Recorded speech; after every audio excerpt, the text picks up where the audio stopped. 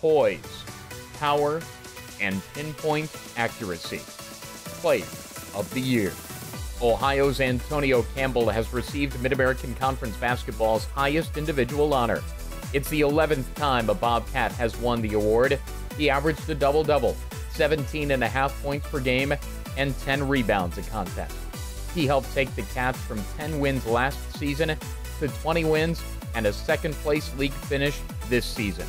He could bang in the paint and from deep. Left side, three for Tone, bang!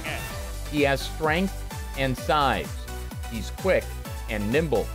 He's a game changer. Kaminsky left side to Campbell, pocket left three, book it for Tone. He just kind of gives that Michael Jordan head shrug. It's like, I don't know, might be locked in tonight. On offense, on defense, and possesses perhaps the most unique skill set in the MAC.